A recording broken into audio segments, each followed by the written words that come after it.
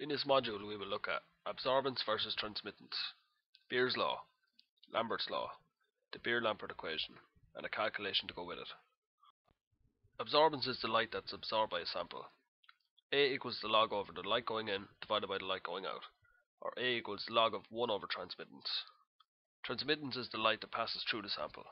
So if A equals the log of 1 over transmittance, then transmittance is equal to light going out divided by the light going in.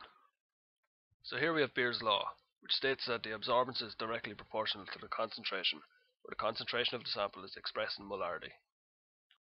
And here we have Lambert's law, which states that the absorbance is directly proportional to path length, which is expressed in centimeters, and E is the molar extinction coefficient, or the molar absorptivity, which is unique to each compound.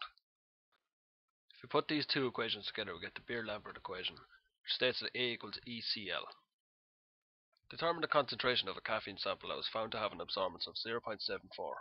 Our lambda max is 272 nanometers, and our molar absorptivity is 9,900 per mole per centimeter. Using Beer-Lambert's equation and rearranging it, we find that C equals A over EL.